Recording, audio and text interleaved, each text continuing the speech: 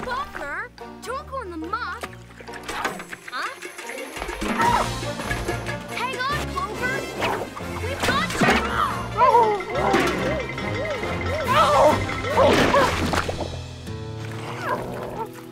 Well, we almost had you. We thought you and the Dynamites were having a bath. What are you doing here? Ah, Bopper's giving you trouble, huh?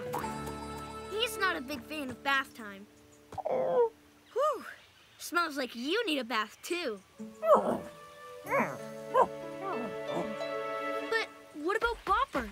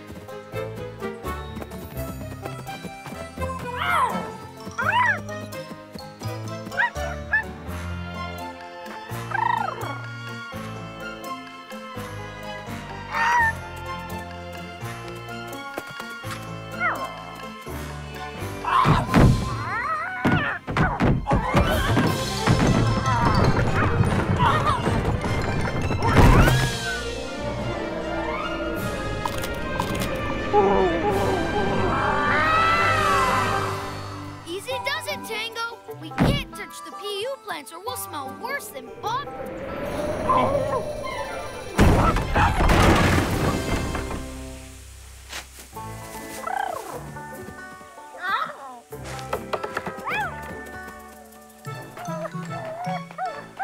Hey, Clover!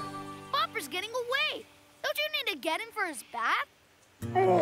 Now, Clover knew he should go after Bopper, but he was so tired of getting dirtier and stinkier that all he really wanted was to get back in that nice, clean bathtub.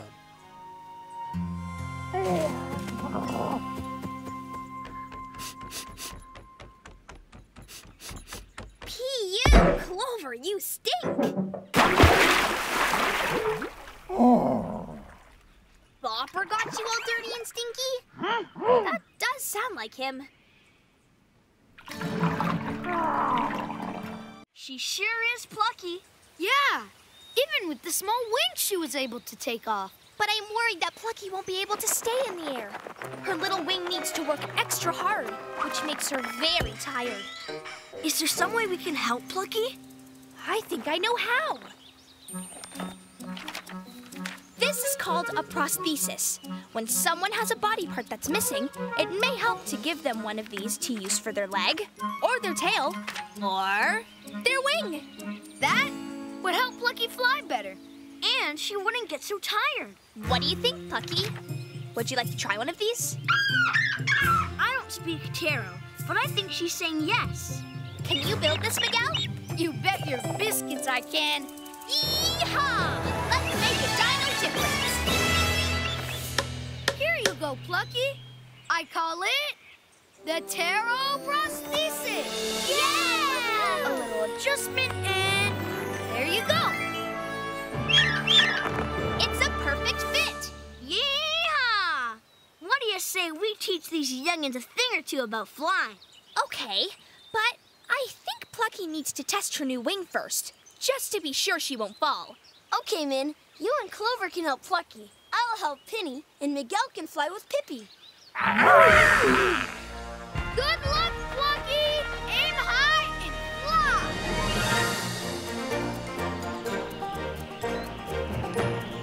Keep your head up, Plucky. Always look in the direction you want to go.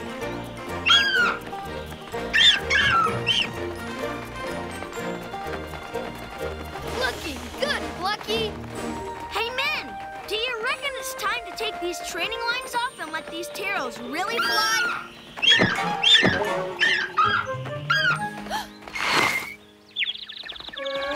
Not yet, John. I think Plucky needs a little more practice.